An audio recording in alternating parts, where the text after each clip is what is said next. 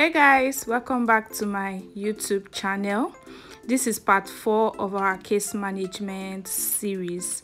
Today's video will be covering data imports. So I'll be walking you guys through how to import your data into your existing SuiteCRM. If you've not seen the other videos for this series, that's part 1, 2 and 3 of this particular series, I'll link it in the description as well as on the screen. So try as much as possible to watch those other ones before you continue with this one. So guys, let's log in. Once you log into your CRM, you see all your modules. You can import data for any module on the CRM that data import has been enabled for. So for others, you can see the imports. So the import is only available if the admin has enabled it. Then for product as well, you can see the import. So this has also been enabled for product module. So the same thing applies to every other module. Once the import is enabled for that module, you can be able to import data into it. Let's go ahead and import to this. So before you import, you have to download the templates. So once you download the templates, you open it. You see what the template looks like. So there are instructions on how to work with this.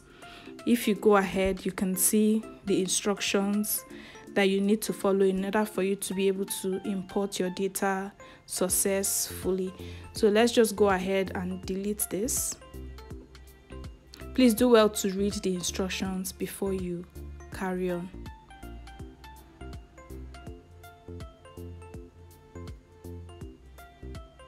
So once this is deleted, let me just increase the fields so that you can see the headings. So this is product name, product ID, have description. So some of these modules are not compulsory. Some might even be the ones that you have hidden from that module. It could be the custom fields that came with that particular module. Some of them might appear in your downloaded template. So you just go ahead to do your data cleaning. So you need to clean this data to ensure that whatever heading you have here is the same thing as what you have in your CRM. So I'll just go ahead to open it all so that we can now delete the ones that we don't need.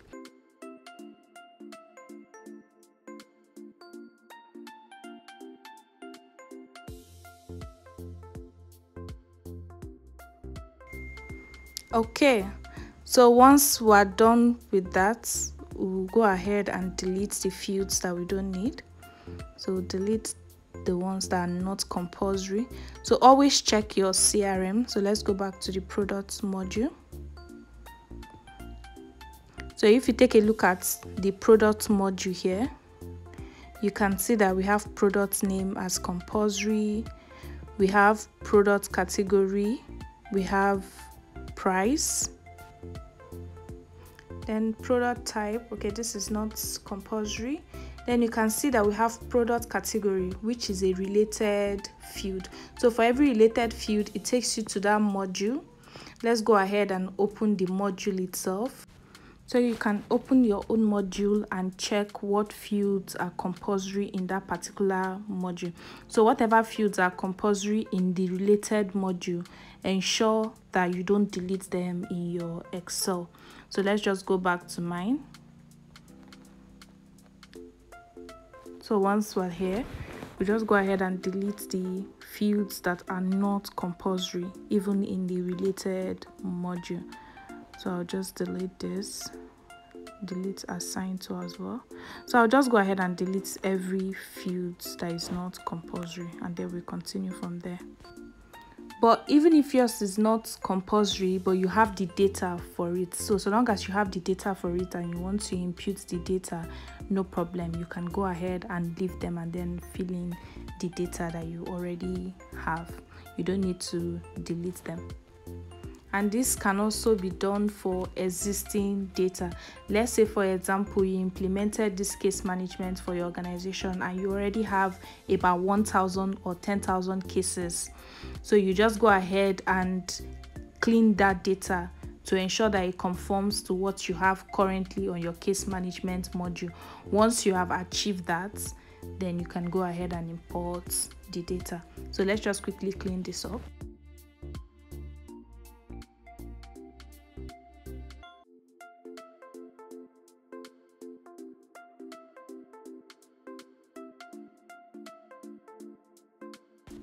Okay, I'm done with this.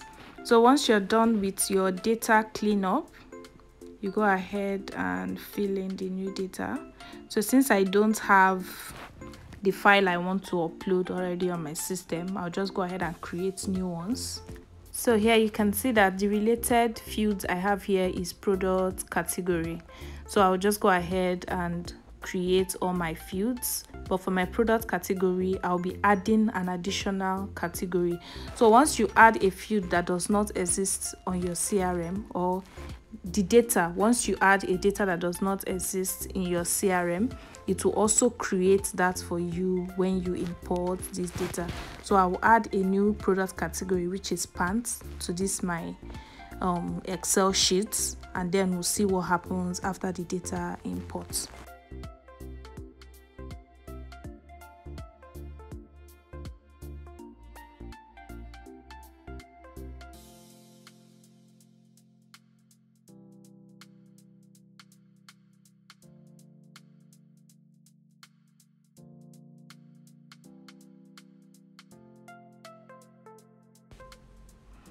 So select yes. This is to ensure that your file is saved in CSV format, because you can only import in CSV format. Go back to the product module, click on import. Then you can choose to create only new records, or you can create new record and update existing record. So let's go ahead and choose file, product.csv. You select that, then click on next. So you can see the sample data is displaying the data that you get when you import. Let's go ahead and click on next.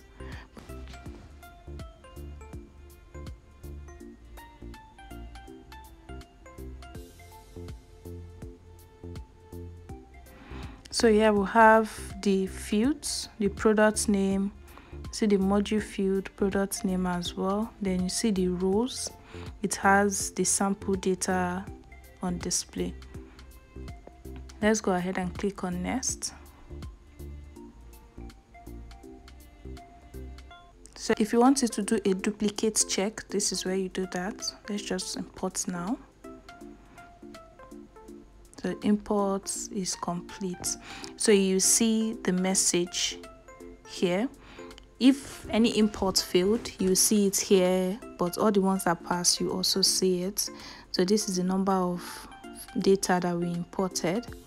Let's go back to our CRM. So these are the data that has successfully imported, and if you go down here, you can see that product category, the new one I created. So here it's telling me that it has created a new product category called pants. So let's go ahead and check that. View products. You can see the products that we imported. So you see the ones that don't have costs, they are the ones that we just imported because we didn't add a cost field. The ones that have cost below were the existing one. So let's go to product category and see the new category that was created. You can see pants here. So he created a new category for us as well. So this is how you import data into your CRM, and this can be done for existing or new data. If you have existing data that you exported from a previous CRM solution, you can always clean up that data to suit what you have currently and import it into your CRM. And you can do this for any module. So for the case module, I just downloaded one. So you just read the instruction as well. After reading the instruction, it will give you a good idea of where to start from. So just clean up your data properly, and then you go ahead and import that into your CRM. Okay guys, I hope you enjoyed today's video. If you have any question regarding data imports or how to import your data into your CRM, please kindly leave a comment in the comment section, or you can email me. My email address is in the description box.